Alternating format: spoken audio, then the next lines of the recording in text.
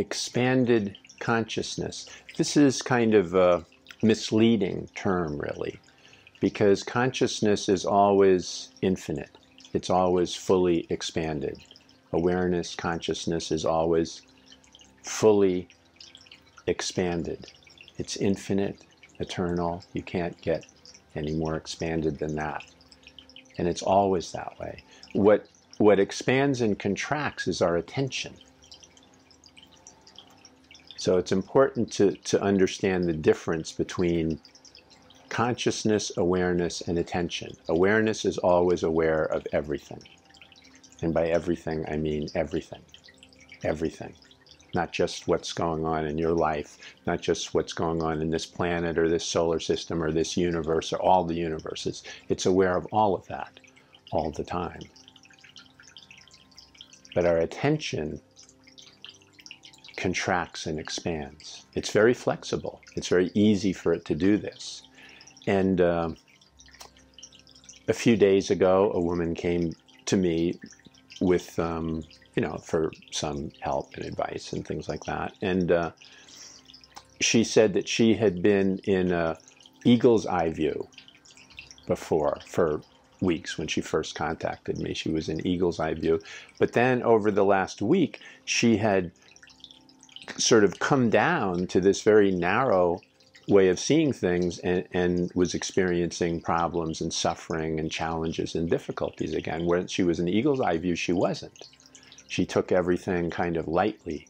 There's a sense of humor. And when she was in this more contracted point of view, there were a lot of problems. And this is the way it is. When attention comes down, it's like the saying, you can't see the forest for the trees. In other words, you focus on one tree or a couple of trees and you're not aware that there's a whole forest here, that they're part of a whole forest. You don't see the big picture. You don't see what she called the eagle's eye view. The eagle's eye view sees everything. And when you see everything, what's going on in the world with the COVID-19 coronavirus, with your own life, with what's going on, you see the big picture and everything is understandable. From the big picture, it all makes sense. All the pieces are put together and you see how they go together. You may not see this mentally because the mind is extremely limited, whereas consciousness is not. Awareness is not. Awareness, consciousness is infinite, and your mind is extremely limited. So it's not going to be able to absorb all the things that consciousness and awareness can. Right? Consciousness and awareness are infinite. How could the mind understand what awareness understands? How could the mind understand what consciousness understands? That's why I say that when you accept that the mind is limited, that the mind doesn't know, that it doesn't really know anything, and you fully accept that, you're not so attached to your thoughts in your mind anymore. You can let that attachment go. And when you let that attachment go, your attention automatically expands out back to your true nature as consciousness awareness. And then you do know. You just don't know in a mental way. It's a different kind of knowing. You have the knowing that consciousness awareness has, because that is your true nature. You always have that. And there is no confusion or questions in this. There's just this knowing. Everything makes perfect sense. You understand everything from this big perspective. Eagle's eye view is like looking down on the world, looking down on your life, looking down on, the things that are going on in this world. As one example, someone said the other day that, this is very practical, by the way. My advice to her is like, you always want to have your attention at least partly on this expanded consciousness, this eagle eye view. At least 10% needs to always be there, because otherwise you're just going to get lost in your thoughts. Otherwise you're just going to get lost in the details. Otherwise you're just going to get lost looking at the tree and thinking that that's the whole forest, when it's not. If you look at just the tree and the tree is dying, you can be very upset. Oh no, the tree is dying. But you're not aware that there's thousands of trees, and some of them are just growing. you know, and they'll take the place of that tree that's dying. You know, that's the big picture. But when you're lost in this very limited attention, this extremely limited attention, you're weeping over the death of this one tree without realizing from the big picture, but of course it's going to die. All trees die and trees are born. Just like humans. Humans die and humans are born. This is the big picture. This is what's really going on in the world. And when you get limited to one thing, you think, no, it's not supposed to be. That tree should never die. You know, that person should never die. I should never die. You're confused because your attention is so limited, so riveted to this one thing. Your attention is so limited and squeezed down that you can't see the big picture. But of course, your ability to expand your attention out again is also infinite. It's not a hard thing to do. You do this all the time. You know, your attention moves all the time. If you went into the doctor's office because you'd broken your leg and your leg was in great pain, say your knee, and your knee was in great pain, say it was your left knee, and your right foot was sort of hanging out, you were sitting in a chair waiting to go into the emergency room, and a person walked by and stepped on your right foot, suddenly your attention is on that right foot, isn't it? It's no longer on the pain in your knee, it's just immediately on your right foot. Attention moves very fluidly, flexibly, and instantly. And so it can move from expanded consciousness or expanded attention back to your full consciousness or close to it, also instantly. So you can keep that there while you're dealing with the issues in the world. If someone comes to you with a problem, with some suffering, you don't want to just be the bird's eye view and say, oh, it's just one person out of billions. And this is, you know, it's like, yes, that's true. But you also want to focus totally on that person's story, completely aware, which can be, awareness is both inside that person and outside. So you bring your attention so fully that you're feeling their suffering, you're feeling what they're saying just as they are, exactly in the same way. If they have pain, you feel that pain. Your attention is fully on them, but it doesn't lose this. There's at least 10% of it, it's still here. Because if it's not, when this person tells you their story of their suffering, you're going to be overwhelmed just as they are. You're going to start weeping and crying. Yes, the world is terrible. Everything is so unfair. You're going to do the same thing that she's doing, and you can't be of any help to her in that way. She can feel like, oh, at least somebody shares my misery. That's about it. You know, what good does that really do her? But when you have the big picture, you see the whole thing, and you're not overwhelmed. You feel everything that she's feeling. You're completely there for her. But you're also aware of the whole picture, and that's how you can help. You can only help by being aware of the full picture and not being lost in the details, because when you're lost in the details, essentially you're lost in an illusion and a fantasy, a very limited and distorted fantasy. So you always have to see this big picture, this big picture.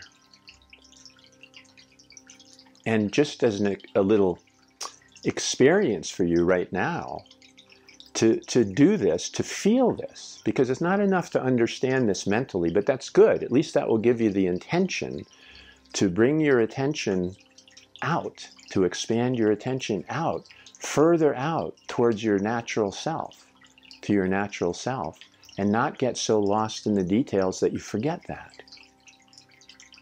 You know, that you forget, like, I'm having a terrible problem in my life, and you forget that there's also, you know, billions of other humans that are also going through suffering, also going through the problems. Some of them far worse than yours, some of them not as bad. But you're a human being out of billions of human beings. And you're connected to all of them. You're not separate from any one of them. And immediately when you see that big picture, your own personal problems are relieved. This is why Tonglen works so well. When you do the practice of Tonglen, the Tibetan meditative practice of Tonglen, you invite in the suffering of other beings. You forget about your own suffering and you invite in the suffering of other beings. It could begin with your own suffering, so you have this connection, because you know with billions of people, there's got to be hundreds of thousands or millions that are experiencing whatever suffering you're experiencing at exactly the same time. So you acknowledge that and you invite their suffering into you and you send healing to them. And after a short time, you feel completely connected and one with all of them. And then you keep expanding that to people that are suffering from other things. People that have, mothers that have lost their children, people that are dying alone in hospital beds, athletes that have lost their ability to walk. You know, all these different things and things that people have suffering for. You invite all their suffering into you and you send healing to them. And then you begin with the other species. You bring all their suffering into you and you send healing to them. And pretty soon, you feel completely connected and one with all beings in the entire universe. And that feels incredibly good. It doesn't matter what your suffering was before. There is no better feeling than this feeling of oneness, because this is truth. And this is expanded attention. You see, your attention is expanded out to your consciousness, to consciousness, not yours, but consciousness itself. And that's truth, and that feels wonderful. And now you understand everything. Suffering of all beings, and your own suffering. You understand it perfectly. And it doesn't overwhelm you anymore. It doesn't cause you suffering. It doesn't cause you grief. You just see it as it is. You hold it as it is. All right, so I promise that to give you a little experience of an expansion of consciousness. And I've done this with you before, if you've seen me. And this is just to be aware of space. So right now, in your room, wherever you're watching this from, there's space, isn't there? Something that you don't really notice. In between you and the device that you're looking on, there's space. Around you, there's space. In between every object that you can see in your room, there's space, isn't there? In between every object, there's space. Something we don't usually pay attention to. But now I'm asking you to pay attention to that space rather than the objects. Whatever you're watching this on, pay attention to the space in between you and that object. More than the object, more than me. The space in between. The space in between that object and the other objects. The space in between you and the other objects. Right? You can feel this space. If this is challenging for you, you can do this little simple exercises. Hold your hands in front of you like this, and then slowly move them back to the sides of your head.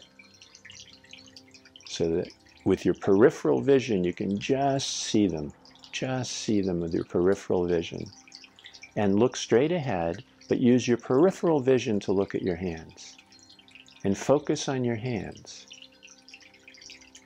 This will give you this 180 degree of space. And what you're looking at straight ahead may become a little blurry because you're not focusing on that anymore. You're focusing on everything, the whole 180 degrees. So this too is expanding your attention to something that you're not usually aware of, the space. And this space, as you begin to feel it, not just see it in between things, see the absence of things in between, that space, not just see this, but feel it, right? If you're aware of it, you can't help but feel it. If your attention is on it, you can't help but feel it. And it's something that you might not have been feeling before. That there's space in this room. It's filled with space. And because you can feel it, the space is also in you. Where are you feeling it? In you, in your body. You feel space in here, and you also feel it out there. It's the same space, the space you're feeling inside and the space in the room. And the words inside and outside begin to dissolve too. And you become aware that those are also limitations. But there's more than that. Those are artificial limitations inside and outside. The space inside and outside is the same space.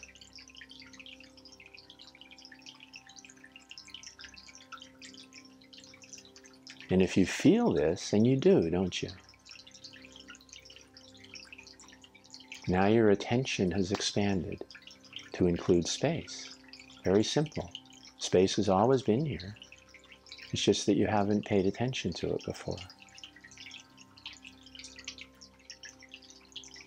And as your attention is expanding out, you're aware of more. You're not just aware of space. You're more aware of the objects too. More aware of you, but in a different way. Because this object, this body, is sitting in space. Space is inside and outside. Space is actually in the molecules that make up this body. In between the cells. There's space everywhere. In fact, if you know anything about physics, it's mostly space. All that we see as solid matter is mostly empty space. And to call it empty space is not true either. Space isn't empty at all. But we can't say what it's full of either. But if we really feel space, we know it's not empty. It's not a void. It's completely full.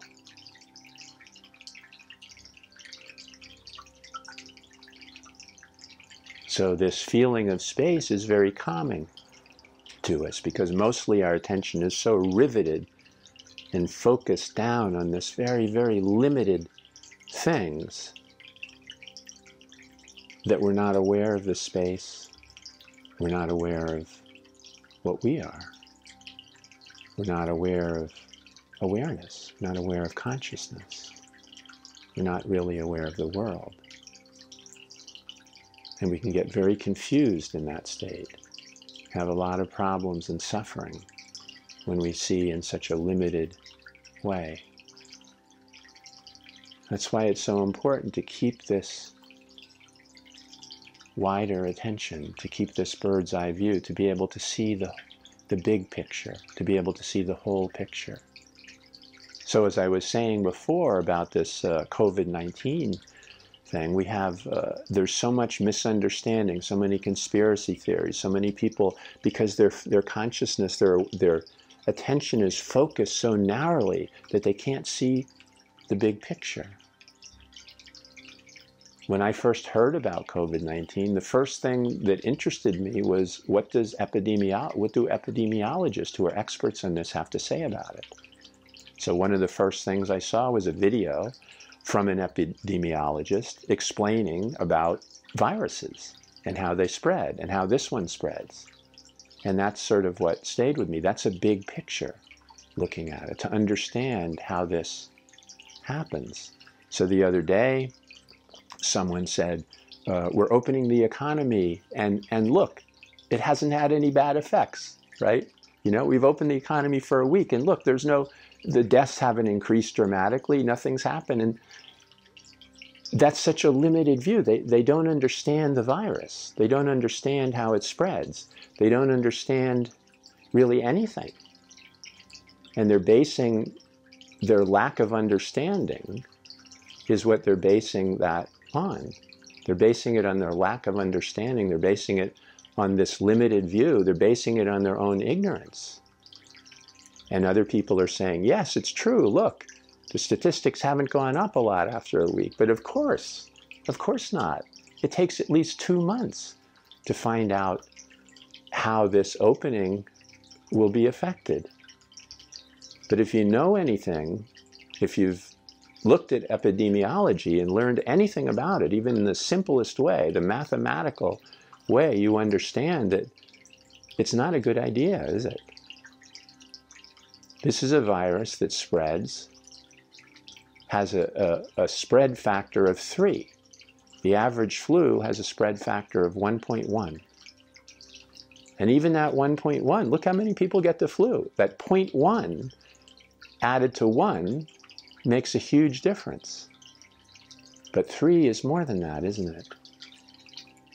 So one person, one asymptomatic person, has no symptoms, because you don't. That's the other danger of this one, is that you don't show any symptoms for a week to 2 weeks. You have no idea that you have this virus, and during that time, you're spreading it at a factor of 3. So you have it, and now 3 other people have it. If you go any place with other people, you're not wearing a mask, you're not social distancing. Now 3 other people have it. And they're also asymptomatic. Even if they get symptoms, still for a week to 2 weeks, they're not showing any symptoms. They have no idea that they have it. And they're spreading it to 3 people, and so on. And some people remain asymptomatic for 30 days, right? They never get any symptoms, but during that whole time, they're spreading the virus. And that's how it spreads, exponentially, by a factor of 3. A factor of 3 is an enormous factor, really, when you think about it. If you understand anything about mathematics, a factor of 3 is an enormous factor. One person spreads it to 3 people, and each of those 3 people spread it to 3 people, and each of those 3 people spread it to 3 people. And this has an enormous spread. That's why it's such a contagious virus. Not just the danger of it, because some people die from it. It can be far more powerful than the flu. I had it. I've never experienced anything like this before. It was very, very powerful. It just knocked me off my feet for 3 weeks. I've never had anything like that before. The flu only lasts me for a day, 2 days at the most. And after 2 days, it's like it never was. I'm totally back. But in this case, I had this a very strong fever for a week. And then for 3 weeks after, 2 weeks anyways, I was too weak to really do the things that I normally do. It took 2 weeks to recover. But if you understand the epidemiology of it, you see how viruses spread and how people get it. You know, it's not just, people are walking around, breathing is enough.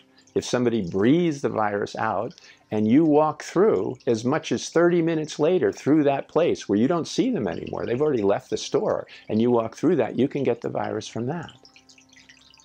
So it's highly contagious. It spreads at a factor of 3. And it can be very dangerous to many people. So I know that a lot of people, if you have this limited consciousness and you can't see the big picture, you can just choose whatever facts you want. I'm hearing that there's no problem. And so here in Sedona, there's stores and things where people have stopped wearing masks, stopped wearing gloves, stopped social distancing. They're just back to the way things were as if there never was a virus. If you understand anything about epidemiology, even just the most basics that I understand, then you also understand that that's not a good idea, is it? But if you have this very limited attention, then you can just pick whatever facts you want. Open up the churches. Nothing's going to happen, or God will save them all, and they'll all be protected, as one pastor said, who died 2 weeks later of the COVID coronavirus. If you have this very limited perspective, you get confused in your own life, And many people are confused like this because they don't have this wide attention as you just had when you became aware of space, when your attention went to space. Most people are not aware of space at all, but now you are. You know what that feels like. Your attention is expanded to include more.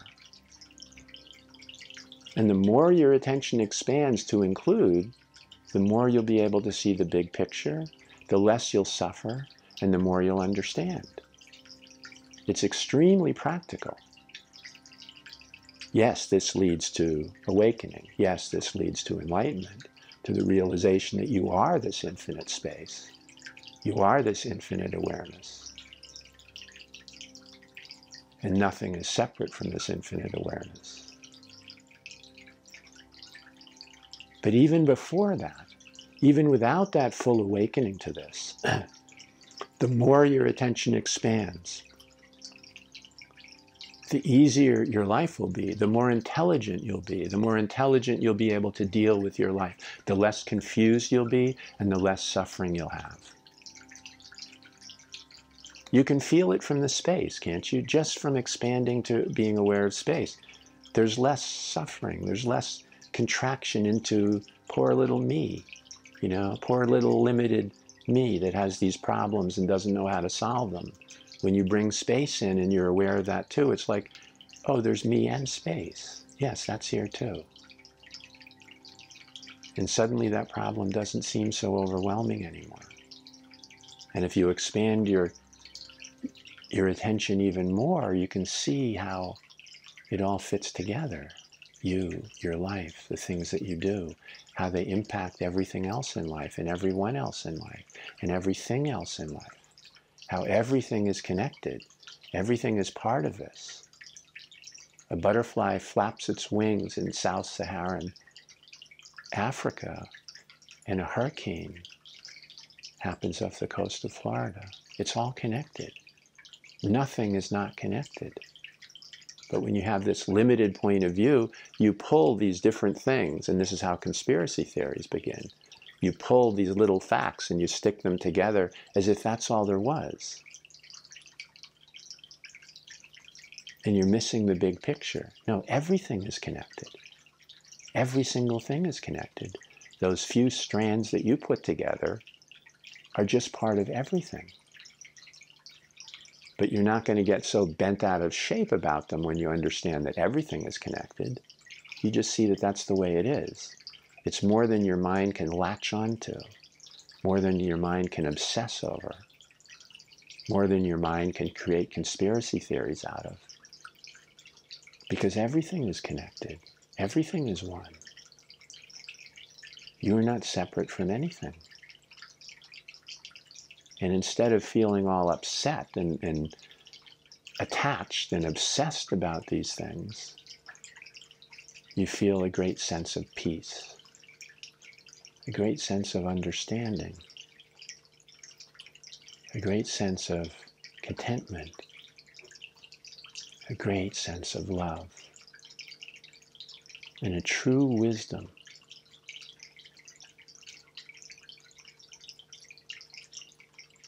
A true wisdom that doesn't come from piecing different facts or pieces of evidence together. You don't need to do that. You have the infinite evidence, the evidence of all beings, of all creation, all together, simultaneously as one. And that can't help but lead to a feeling of great peace, great understanding, great wisdom. And the wonderful thing is, this is your nature. This is your true self. This is your true being. And when you expand your attention, when you open your attention up to more, you become more in touch with this, with your true nature, with your true being, with the essence of what you are.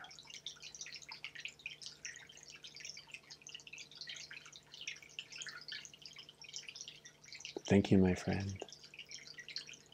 I hope you feel this. And even this space practice brings you closer to this. Anything that you include, anything that you open to, brings you more in touch with your true nature, which is everything.